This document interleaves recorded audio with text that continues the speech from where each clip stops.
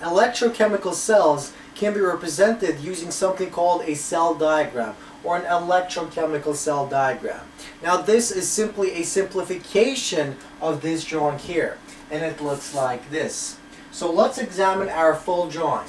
So within our anode there's an oxidation reaction. So copper solid is oxidized into aqueous copper and it releases electrons. Electrons travel in this conductor to this metal bar, the cadmium solid, and then the electrons react with our aqueous cadmium forming our solid cadmium. So reduction occurs in the cathode and oxidation occurs in the anode.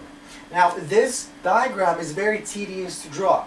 We can represent this diagram in a simple way using the cell diagram seen on this side.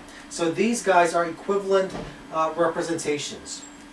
Now the double bar in the middle, the vertical double bar, represents our salt bridge. The single vertical lines represent our separation of phases. For example, we have our solid copper and our aqueous copper. So aqueous copper found in solution in beaker 1, and the solid copper is this electrode bar.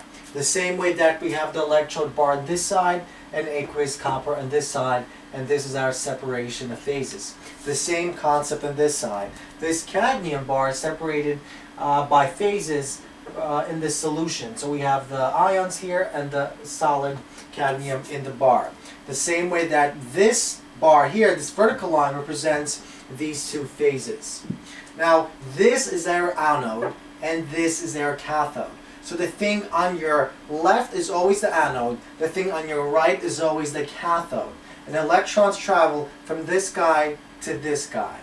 So the way you read this is that copper solid is oxidized, releasing 2 electrons and this ion. Now these 2 electrons travel to this side into the cathode, and in the cathode they react with the cadmium, forming our cadmium solid.